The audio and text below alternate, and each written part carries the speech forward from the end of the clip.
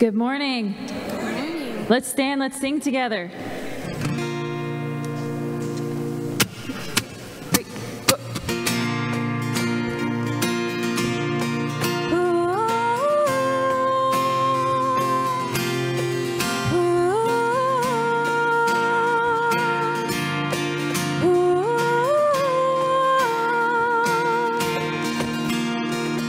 Come all you weary, come all you thirsty, come to the well that never runs dry.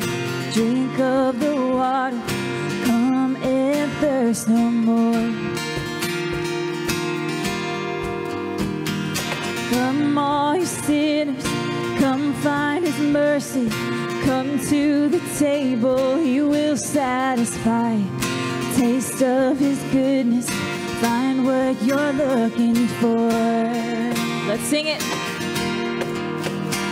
For God so loved the world that he gave us his one and only Son to save us. Whoever believes in him will live forever.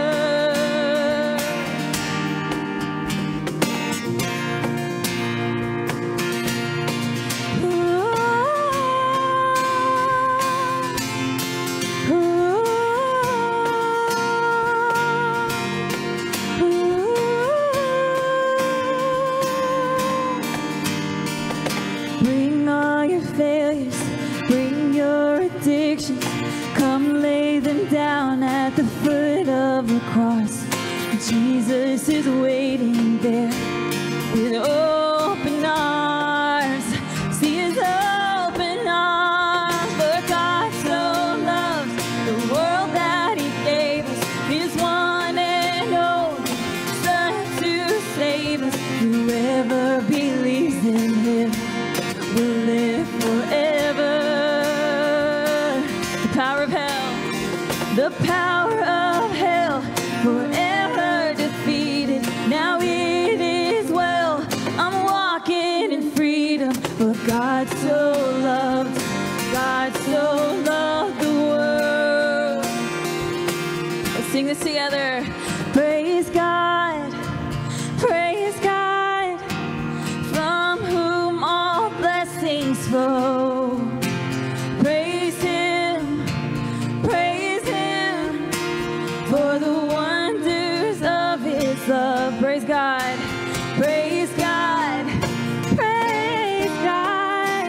from whom all blessings flow. Praise him,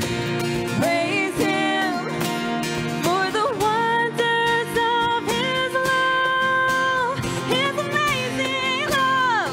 For God so loved the world that he gave us his one and only Son to save. For God so loved the world that he gave us his one and only Son to save.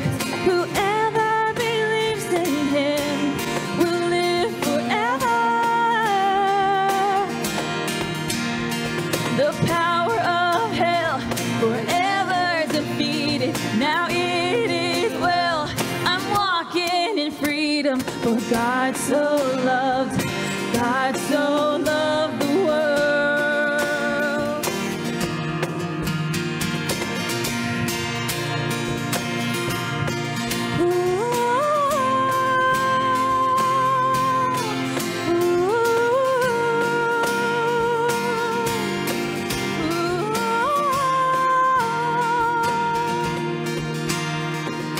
Bring all your failures, bring your addictions.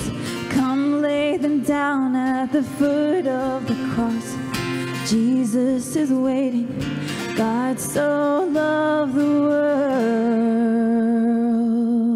Amen, amen. Well, welcome this morning. Whether you're joining us online or in person, we welcome you all the same. And at this time, turn to your neighbor and say, good morning.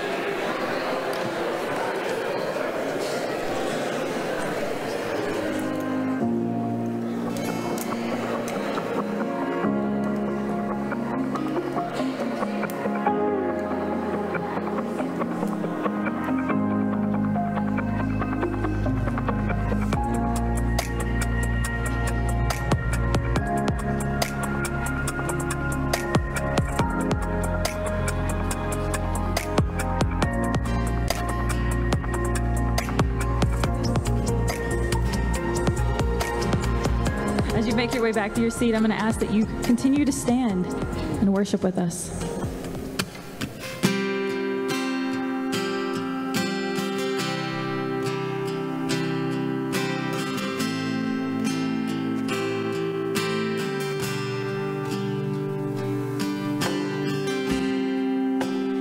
Everyone needs compassion, love that's never failing,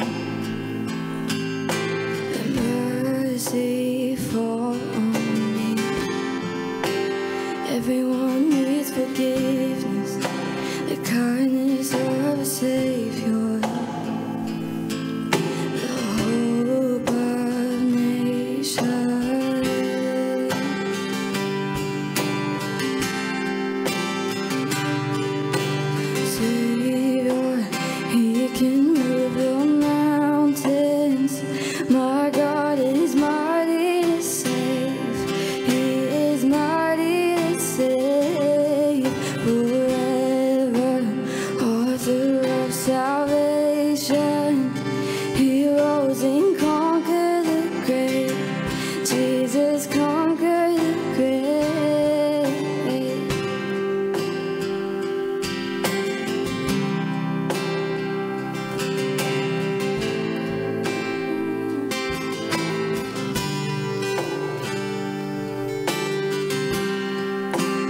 Take me as you find me, all my fears and failures. Feel my life again. I give my life to follow everything I believed in. Now I surrender. Now I surrender. Savior, He can move the mountains. My God is mighty to save. He is mighty to save. Forever, author of salvation. He rose and conquered the grave. Jesus conquered the grave. Shine light and let the whole world see. We're singing for the glory of the risen King. Jesus, shine light and let the whole world see. We're singing for the glory of the risen King.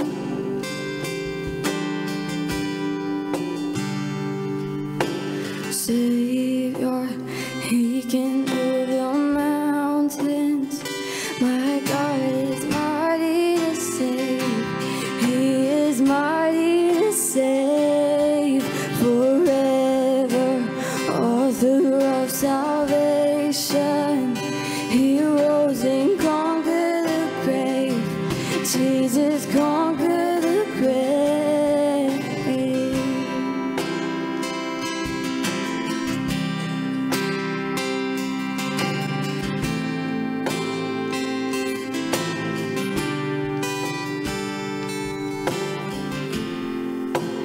Everyone needs compassion, love that's never failing, the mercy fall on me.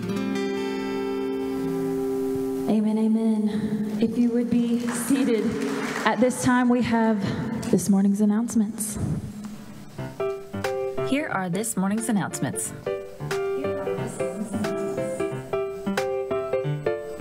Our baby bottle boomerang will be available next Sunday, May 14th. Please plan to pick up a baby bottle and fill it with spare change. All donations go to support Heartbeats Women's Center. Reminder, there will be no service on DUMC campus on Sunday, May 28th. We will join in community with local churches at Rock Springs Campground that Sunday and worship together. Please mark your calendars. Calling all youth. If you are a 2023 high school or college graduate and would like to attend our graduation service, please send your information to Ben Nobles by Friday, May 19th, so we can celebrate your accomplishments. We will celebrate all of our graduates during the 11 a.m. traditional service on Sunday, June 4th in the sanctuary. Also happening on Sunday, June 4th, is the return of our Arbor Outdoor Worship. This service will be a blended worship style at the Arbor every Sunday at 9 a.m. and will run throughout the summer months.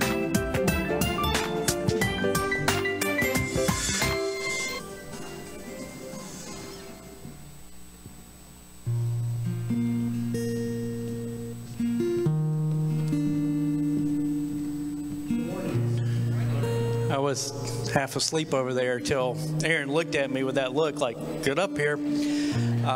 Welcome all those online. It's so good to have all of you here in this space today. It's a great church, and many times to get up here and tell you some of the things that we do, mostly around missions. So today I want to share something with you that's completely boring and mundane. We put new lights in the old fellowship hall. Yay, aren't you happy? and if you've ever done anything in there, that you may be fired up, because we changed them over from the old lights that just kind of blinked and halfway came on to LED lights, so now you can see in there. Suddenly everybody got better, or not as good looking as they used to be over there. But I'm just telling you that because we do so much with outreach. We do so much to push the love of God out into our community, but we also do a lot to take care of the physical space God has blessed us with. And when you give back to God through this church, it's all part of the totality of ministry that we seek to offer in the name of Jesus. So I'd like to invite those who will be taking up this morning's offering to come up and pass these baskets. And this is an act of worship. It's a way that we give back to God from the abundance that God has given to us.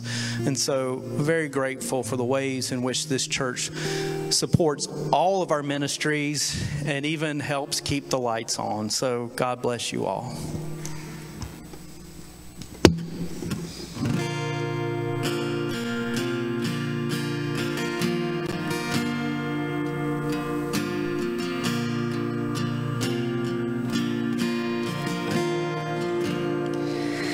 In the darkness we were waiting, without hope, without light, till from heaven you came running. There was mercy in your eyes to fulfill the law and prophets. To a virgin came the word, from a throne of endless glory to a cradle in the dirt.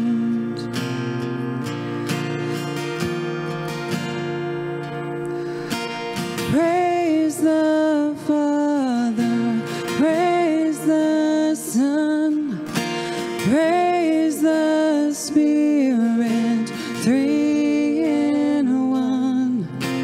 God of glory, majesty,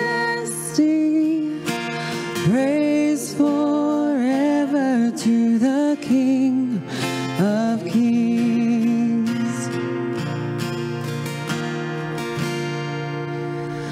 To reveal the kingdom coming and to reconcile the lost, to redeem the whole creation. You did not despise the cross, for even in your suffering you saw to the other side. Knowing this was our salvation, Jesus, for our sake you died.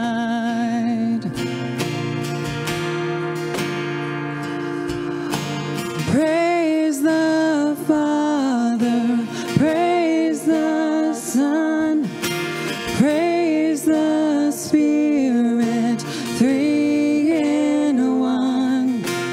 God of glory, majesty, praise forever to the King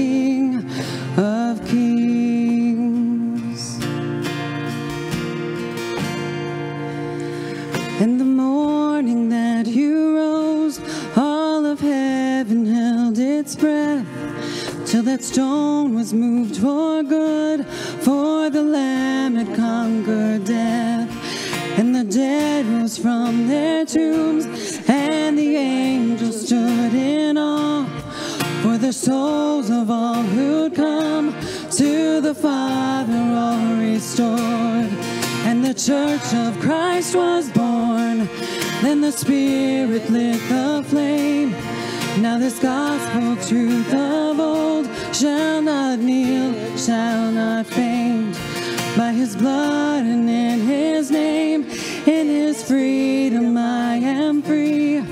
For the love of Jesus Christ, who has resurrected me. Oh, praise the Father, praise the Son, praise the Spirit, three in one. God of glory, majesty, praise forever to the King of kings. Praise forever to the King of kings.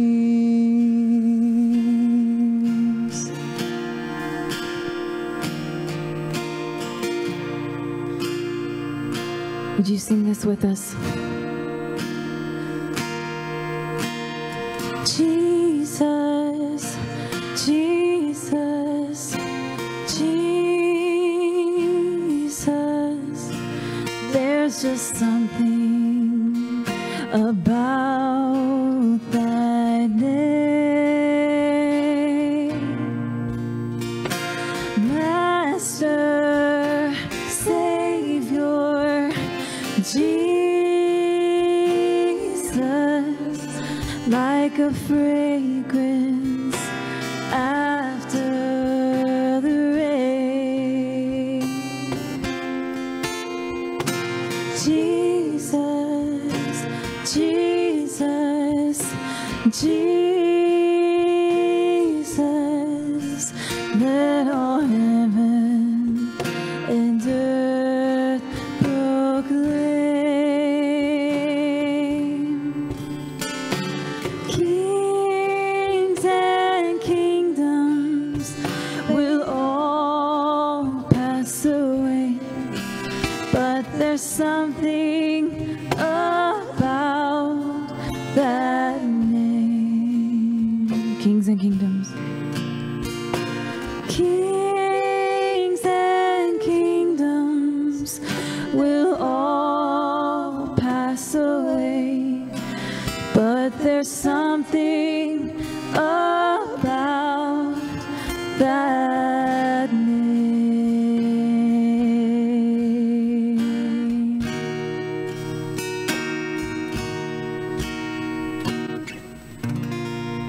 Would you bow with me in prayer this morning? Heavenly Father, we just come to you just so thankful this morning. God, we thank you for this beautiful weather we've had, and we thank you for every good and wonderful thing, for we know it comes from you above. But God, we all know that each one of us is facing something this morning, whether it's a loved one or something coming up next week or in the future.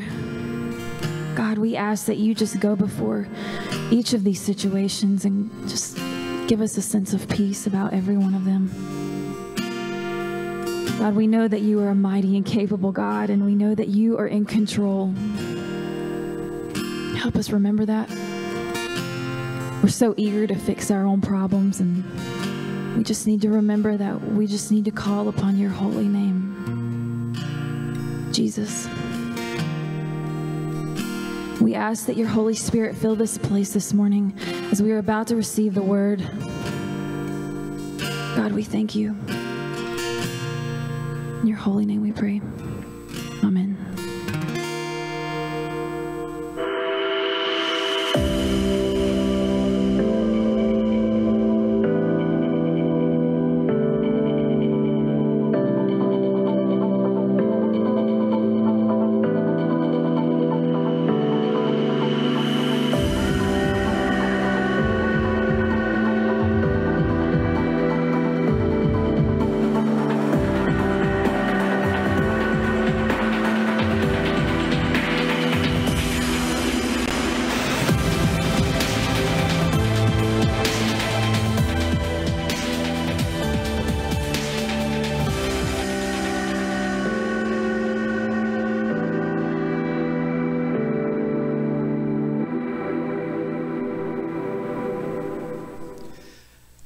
If you're wondering if I just stand up here during those and act like I'm doing something, that's exactly what's happening. Passing time till the video ends. You won't have to watch that video too much longer. Although I do greatly appreciate Aaron putting that together. It's served as a great bumper video for this series that we've been in most of the spring. We are coming to at least a stopping point in our study of Matthew, and we are about to wrap up the Sermon on the Mount, which is Jesus's primary and most pivotal teaching of giving the church the direction we need for how to live out our lives faithfully following Him. But before we start today, I just want to lift up that yesterday was kind of a heavy day for me personally, and then of course in this country. Maybe you saw, I imagine you did, that there was yet another mass shooting in a mall in Texas. 8 people plus the gunman killed. And it seems like those stories just flood us all the time. We're almost becoming numb to the reality that that's our reality. And that's heavy. I don't know the answers. I wish I did. I just don't. Let's know that something's, our nation, our society, our culture's hurting and struggling. Also, yesterday morning we had a called annual conference to approve the disaffiliation of 192 churches from this annual conference. And maybe you've been following this closely. Some of you have, others have not. But the United Methodist Church is in the midst of a tough time trying to figure out what's next. And some churches feel like they can no longer be a part of the United Methodist Church over what may be changes in the future. Others are saying, well, no, I want to wait and see what those churches are. And others are saying, no, we're part of the United Methodist Church regardless. Those are all tough things. And when those churches disaffiliated and it was all done online, it was hard for me personally, because 3 of those churches in particular, Higgins Memorial in Burnsville, was the church that I joined when I became United Methodist. And then Mays Chapel in Maiden was my first appointment as a field ed student. And then Midway near Lexington was my second field ed appointment. And so having been in those churches and been a part of those churches for briefly at least, it just, the separation, it's hard. And then several of the pastors who also disaffiliated are close friends of mine, people I've known for over 25 years. And so when those things change, it brings a heaviness. Again, I don't have the answers for that either. What I do know is that this church is in a discernment time. We have a discernment team that's been appointed by the administrative board. And they have been doing some very difficult work, very difficult spiritual work of meeting and praying and talking and discussing.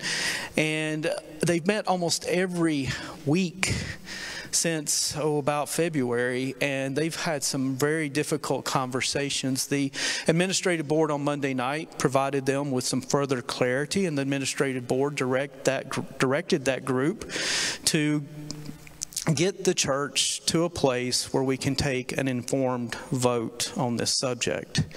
And that means they'll be sending a notice to our district superintendent and having the district superintendent then set a date for that church conference. It's up to him when that church conference will be set, but you can probably look sometime in the early fall for that to happen. At that, I want you to know that a big part of the spirit behind the administrative board's decision process in this is to enable everyone in this church to have a say. Is to give you the opportunity to make the decision about the future of the church. And that's a lot of what's behind the spirit of going ahead and moving in that direction. You'll hear more as we go through the summer from this group. You'll get more information. You'll get this and that. But just know that all those things, for me at least, were a pretty heavy day.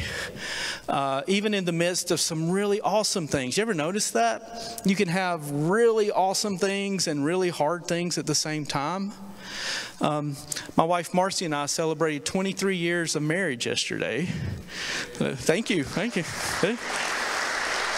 I'm glad I didn't say that was the really hard thing. This is being recorded.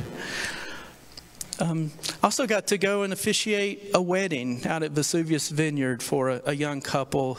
The bride, a member of this church, Dale Brumfield. And that was Dale and Austin's funeral was beautiful. I'm going to start there. Anybody else? Where's David or Ben? Can you come up here? Somebody call in the pit. Somebody call in that relief pitcher already. You may not know this, but in the United Methodist Book of Worship, they have the wedding services followed closely by the funeral services. You don't want to open the wrong page. But even in the midst of joy and hope, there's things that are hard. And so would you just allow me to pray a psalm for us? The Psalms are the prayer book of the Bible.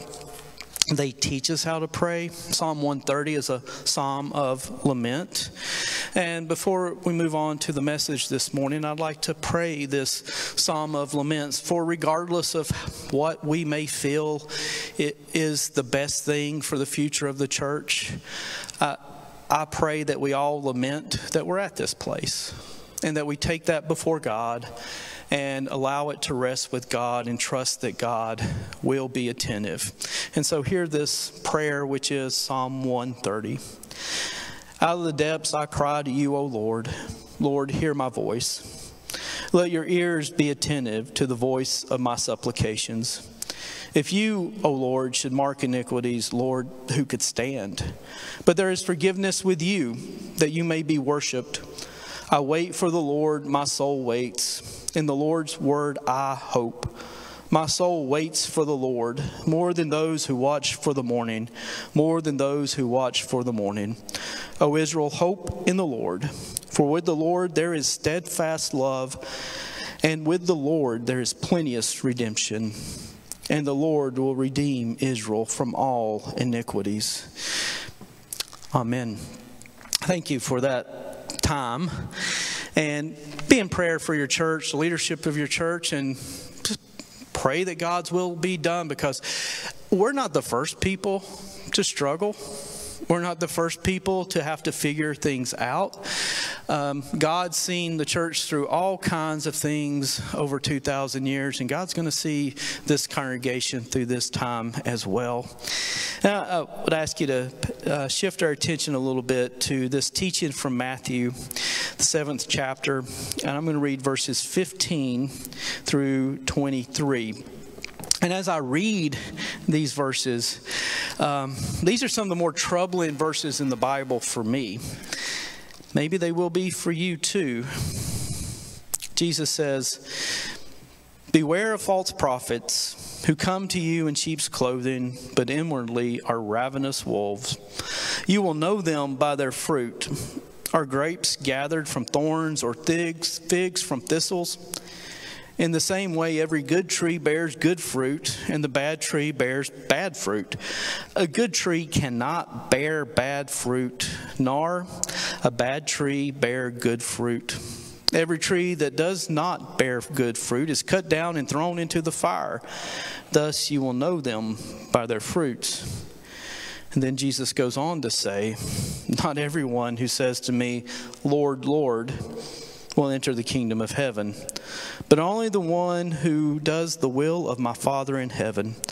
On that day many will say to me, 'Lord, Lord, did we not prophesy in your name, and cast out demons in your name, and do many deeds of power in your name?' Then I will declare to them, 'I never knew you. Go away from me, you evildoers.'" This is the word of God for the people of God. Thanks be to God. Oh, that's a hard one to say thanks be to God for. "For I will say, 'Depart from me, you evildoers.'" See why this pushes me? Why this text challenges me? Because Jesus knows that his earthly ministry will be brief. His time to physically lead the church is just a blimp on the radar, it will pass on to other people. It will pass on to his chosen 11 apostles, and then they add one. It will pass on to one generation, into another generation, into another generation. And each generation will have to approve, select, and follow certain leaders. And he knows that as the time goes on, that all those leaders aren't all going to be that great. And so he holds up this standard for what it looks like to lead in the church at any level, not just as a pastor, but as anyone who would lead, anyone who would seek to be followed. This standard applies. He says, be careful.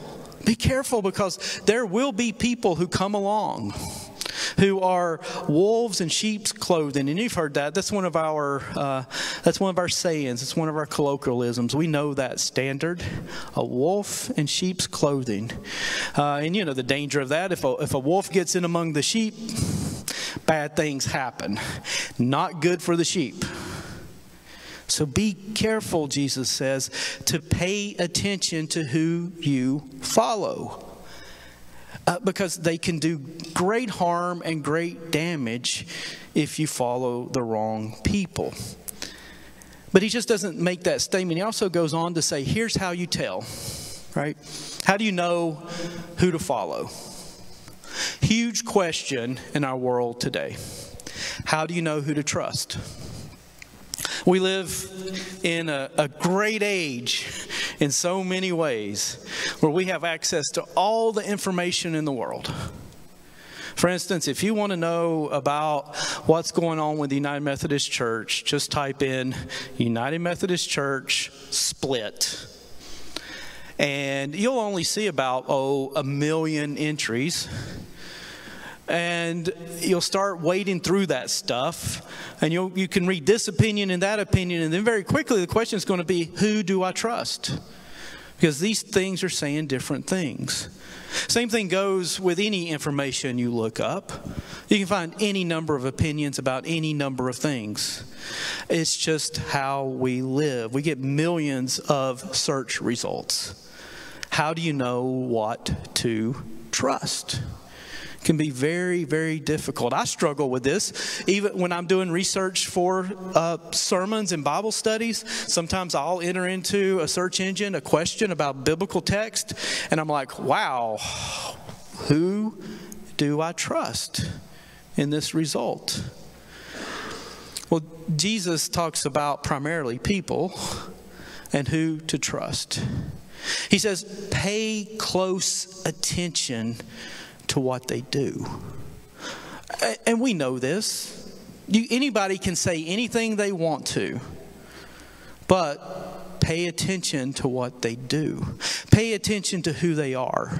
This reinforces a larger theme that is embedded deeply in the Sermon on the Mount, is that the Sermon on the Mount, Jesus keeps on hitting at character development.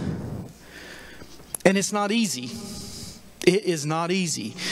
Love your enemies. I tell you, don't forget about committing adultery. Don't even lust in your heart. I'm saying, forget about murdering somebody. That's way off the table. What I tell you is don't even get angry. Wow. Pray for those who persecute you. In other words, love those who don't love you. That's not easy to do. The only way we can do that is by having a transformed character, a transformed being that begins to take on the very aspects of Christ's own personality. That's how that happens. And so when Jesus is saying, who do we follow? Who do we trust? He's like, look to what they produce. Look to their lives. Look beyond what they say. Several years ago, I was visiting hospital down in Charlotte, Presbyterian, Maine. I guess it's Atrium, Maine. I don't know. They change the name every 2 weeks. But there's some clergy parking there, which is nice, right? I'm used to pulling around and finding the clergy parking and seeing the usual suspects, you know, that 1982 Toyota Camry with 350,000 miles on it. One time I pulled into clergy parking and someone had driven the church van to the hospital. I admired their commitment. This particular day I pull around and right there in clergy parking is a brand new Ferrari. It was a sweet car. And I thought, wonder whose church that is.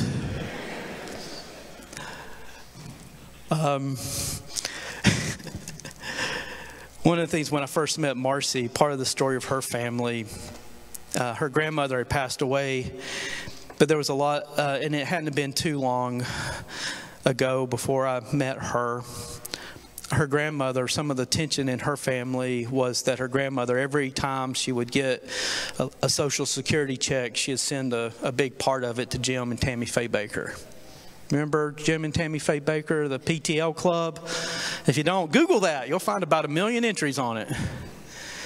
In 1986, Jim Baker, who's running this ministry out of Charlotte, his salary was $1.6 million. 1986. He would just swing by the Mercedes place in Charlotte and buy cars for himself and Tammy Faye and some of the leaders on his staff. Because he said, the Lord says that he wants his people to travel first class. And if you know anything else about the rest of it, you know that all came tumbling down. All came tumbling down amid all kinds of scandal and abuse and misbehavior. But millions literally followed on air. Hundreds of thousands showed up in person. It gets back to paying attention to who people are. And you should pay attention to who I am. Absolutely. You should pay attention to who Pastor Ben is. And you should really keep an eye on that Washco guy. You should also keep an eye on each other. I'm not talking about in an invasive way, but in a way that helps hold each other accountable. If you see something in someone's life that doesn't align with the gospel of Jesus Christ and the teachings of Jesus, it's part of our community to say, hey, let's talk about that in a kind and loving way, but let's talk about that. You should look at people's behavior. Jesus says, pay attention to the fruit they produce. If you don't see the fruit in their life, then be careful. It should send up a big red flag. And the question then comes, what kind of fruit are we to look for? We know what misbehavior looks like. So what is the fruit that is scriptural, that is biblical, that needs to be the example and the standard by which leaders should be held to account? Well, look no further than this guy named Paul, who gives us what the fruit of the Spirit is. That fruit of the Spirit, by the way, is Jesus' Spirit.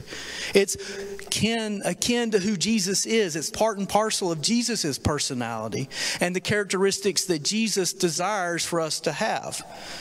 Paul says in Galatians 5:22, he says, the fruit of the Spirit is love, joy, peace, patience, kindness, generosity, faithfulness, or generosity, right? Let me get that. Say these again. We need to hear them. In case you can't tell, I'm having a hard time seeing this right now. By contrast, the fruit of the Spirit is love, joy, peace, patience, kindness, generosity, faithfulness, gentleness, and self-control. There is no law against such things. That's what you should see in me. That's what you should see in Pastor Ben. That's what you should see in Pastor David. That's what you should see in Miss Jennifer. That's what you should see in Miss Carol Brown. I know you got Carol's a little iffy.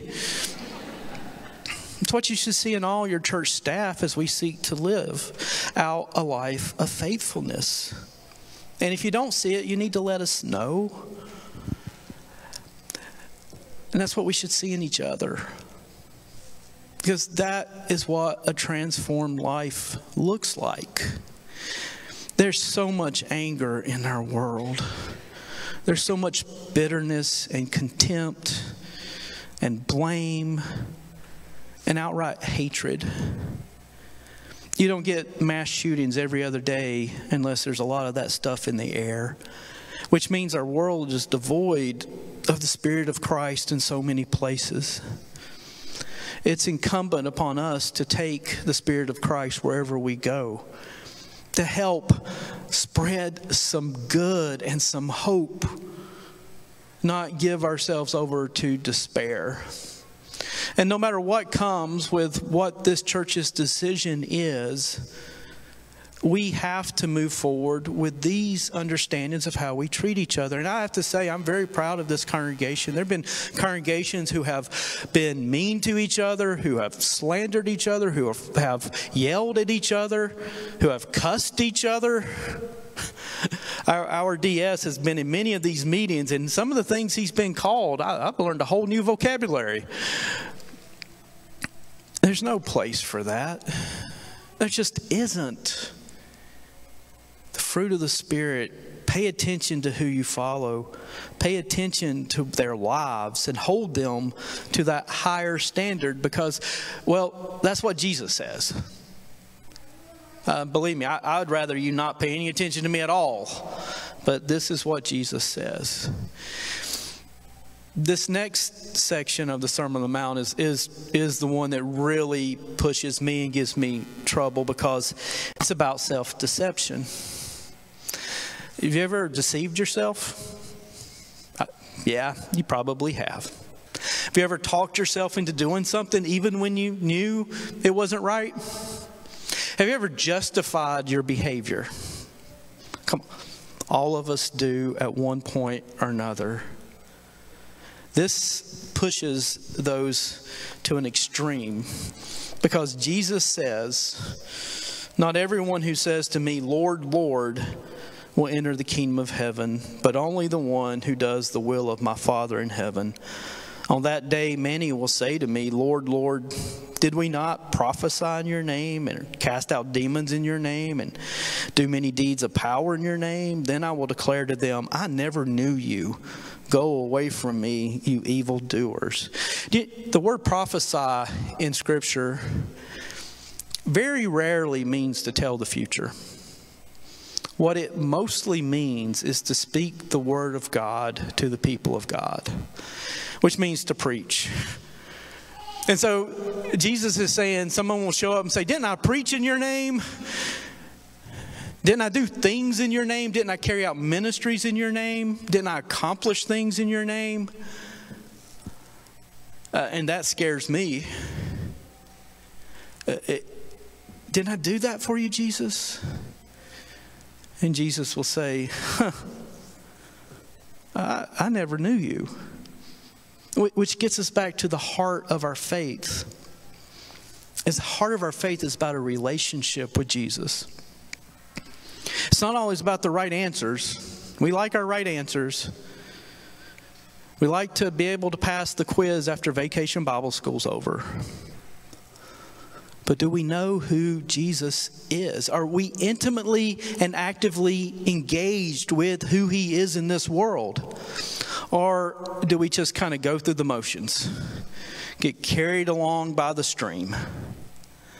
It's fascinating in America, there'll be a lot of people profess Christianity, but plenty of room in churches, last I saw. Actively being engaged. It looks something like this, and this is an illustration that I'm borrowing from a podcast that Pastor Ben shared with me. It has to do with being attentive to where you're going. Are you attentive to where you're going, or are you just getting carried along? How many of y'all have ever driven on I-277 in Charlotte? You know that road? Great road, right? People merging from the left, people merging from the right, people exiting to the right, people exiting to the left. So if you are going to Atrium Presbyterian Hospital to park your Ferrari in the clergy parking lot, and you're coming from Denver, North Carolina, you will have to take, most likely, I-277. Exit 2A. So exit 2A is interesting because it's almost at the end of 277. It is right after the exit for Independence Boulevard shoots off to the left. You go around the curve, and right when you come around this curve, there's an on-ramp that has 2 merge lanes. Not 1, but 2. And then as soon as that on-ramp comes in and joins 277, the exit for 2A is about on the other side of the playground. So you've got 100, 150, maybe 200 yards to make that merge across 2 lanes of traffic after coming around a steep curve. You have to work at that. You have to be intentional with that. You have to come around that corner looking at your mirrors. You have to come around that corner at the right speed, and you got to go for it. Or you're going to be sucked back around 277, and you'll be either heading to Columbia or back to Statesville. The Christian walk asks us to be intentional, to pay attention, to be engaged, to be in relationship. We can be carried along by our traditions, by our church attendance occasionally. But is that really what Jesus desires for us? See, Jesus desires to give us a really good life, and the only way to have that really good life and to develop the kind of character that produces those fruit is to be actively engaged in the person of Jesus in our lives, to follow him. And when we're following someone, we have to pay attention. We have to do it with intentionality. So 23 years ago, Marcy and I were married. That relationship began with a conversation. Her mom worked with a person in my church named Angie. Angie and Marcy's mother got to conspiring, and next thing I know, I had Marcy's phone number. And Marcy's mom had taken pictures off our desk. Remember, this is before the days of cell phones, and Xeroxed them on the Kannapolis City School computer or whatever on the printer. And so Angie hands me a Xerox some pictures of this young lady who's been Xeroxed off of photos with a name and number, and said, "You need to call this person." My future wife had no idea her mom had done that, and she was absolutely horrified when she found out. But it began with a conversation, and then it moved to an invitation to have a meal. How many relationships go that way? Conversation, invitation, relationship. We're going to have a conversation with Jesus called the liturgy, a prayer before we come to this table. You're going to be invited to this table, and I pray that it deepens your relationship with the one you're invited to break bread with. As we come to the table of the Lord, let us acknowledge that we don't always pay attention, that there are times when we deceive ourselves.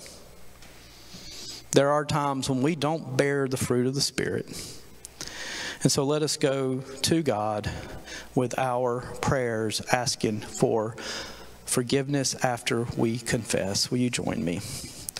Lord, you continuously reach out to us in your love, your grace, and your care.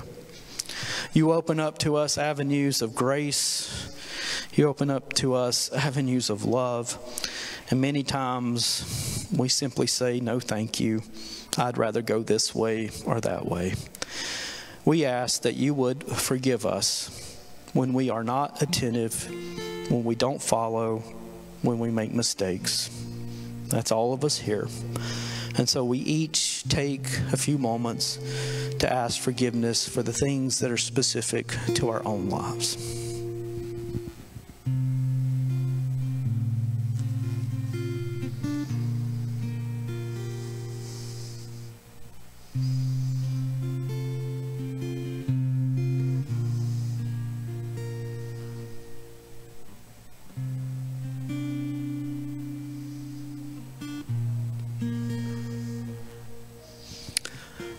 So I invite you to lift your heads up.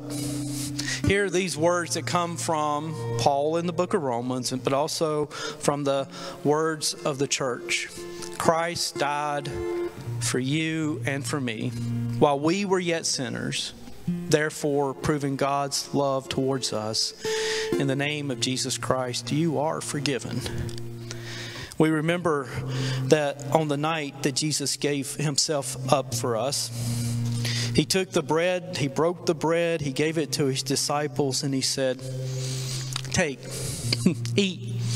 This is my body broken for you. As often as you do this in remembrance of me." When the supper was over, he took the cup for us. This will serve as our cup. He took the cup, he blessed the cup, he gave it to his disciples, and he said, "Drink from this, all of you. This is my blood." It's another way of saying this is my life, poured out for you and for many for the forgiveness of sins, that which makes a way to be in relationship with God the Father. As often as you do this in remembrance of me. And so we ask, Almighty God, that you would pour out your blessings on all of us gathered here. That we would pour out your blessings upon these symbols, these gifts of bread and cup. That you would make them be for us the body and blood, the very presence of Jesus in this place. We pray that you would pour out your Spirit on all of us, make us one with you, one with each other, and one in ministry to all the world until you return in your final glory. We pray this in the holy and precious name of Jesus Christ our Lord. Amen. I'd like to invite those who will be serving to please come forward. We do have gluten-free elements, and I will be serving those. And I think we need one more server to come on up, David or Ben, to serve with joy. You're all invited. You don't have to be a member of this church. You don't have to be a member of any denomination. You simply have to come seeking to be at peace with God and peace with one another. Come and seek the Lord. You will receive a piece of the bread. You will receive the cup. There are receptacles on each side for the cup after you are through. If you'd like to spend some time in prayer, there's an altar rail here. If you'd like to return to your seat and pray there, that's perfectly fine too. If you have need of gluten-free elements, please come see me. I will have those. All is ready. All is prepared. We're going to flank out a little bit, and we'll start from the outsides and work our way in. And so if our servers will come and take the elements, we will serve communion at this time.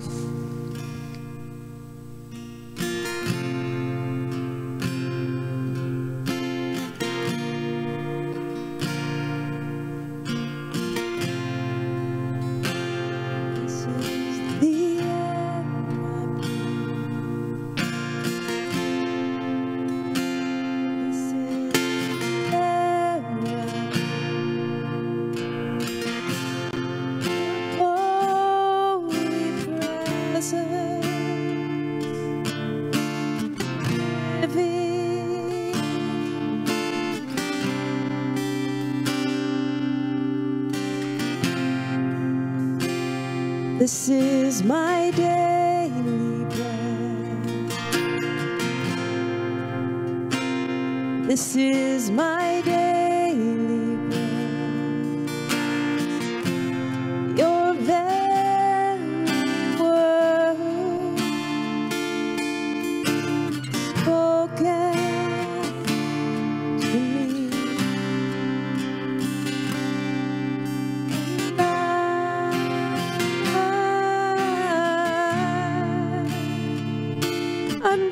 desperate for you.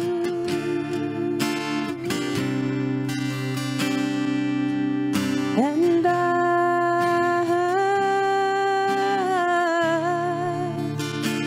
I'm lost without you.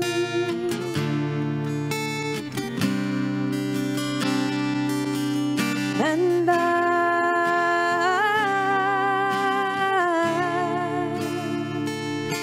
desperate for you.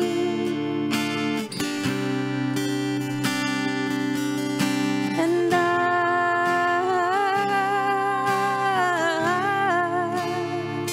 I'm lost without you.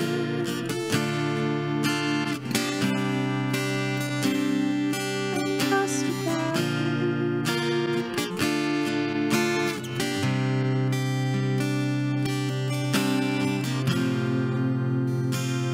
This is the air I breathe. This is the air I breathe. Your holy presence living in me.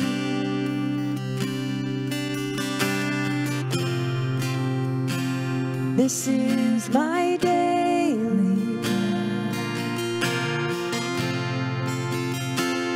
This is my daily bread. Your very word spoken to me. And this is my heart.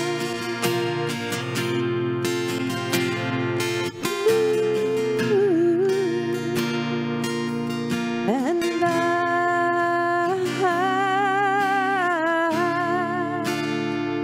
I'm desperate for you.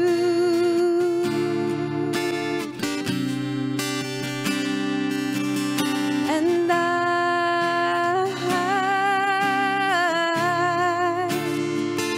I'm lost without you.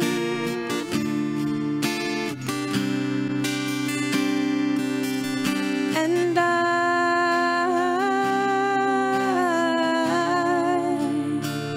I'm desperate for you. And I'm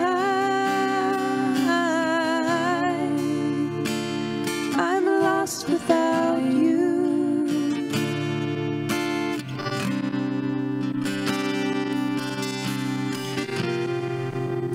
Would you please stand? Join me for this prayer after communion, followed by us all together saying the Lord's Prayer. Lord, we give you thanks for this holy mystery whereby you give yourself to us all over again.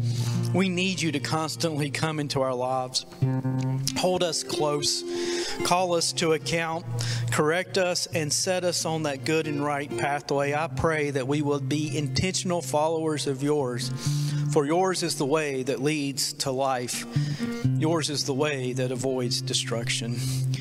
Lord, grant us that wisdom and that grace, we pray. As together we pray the prayer that Christ taught us, saying, Our Father, who art in heaven, hallowed be thy name. Thy kingdom come, thy will be done, on earth as it is in heaven. Give us this day our daily bread, and forgive us our trespasses, as we forgive those who trespass against us. And lead us not into temptation, but deliver us from evil. For thine is the kingdom and power. have a great week and look forward to seeing you back here next week.